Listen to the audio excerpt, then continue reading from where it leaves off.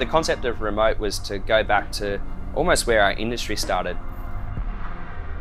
It started in garages and workshops and people tinkering, and being in that bubble or that environment away from the day-to-day running of the business is a great place to be when tackling design challenges.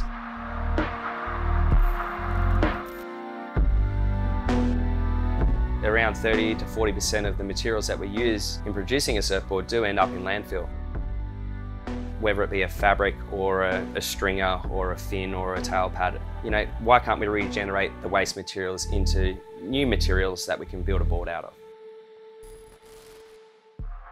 One of the ideas was to utilise the offcuts of carbon fibre and glass fibre that we use in the lamination process and regenerate that into a new fabric. Right now we're testing the concept of aerating and fluffing up the carbon and glass fibres. We'll be able to reintroduce that into the fabric weaving machines, utilising the waste and then being able to still reuse that waste to recreate that cloth over and over again.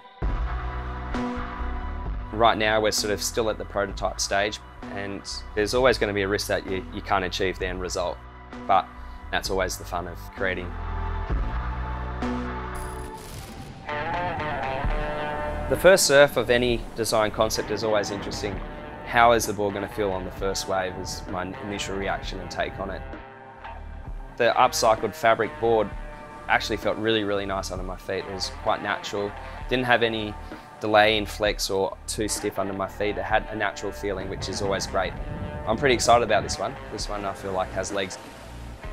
What I would like to achieve through any of the sustainable designs that I come up with is that they get shared and they get used by the wider industry.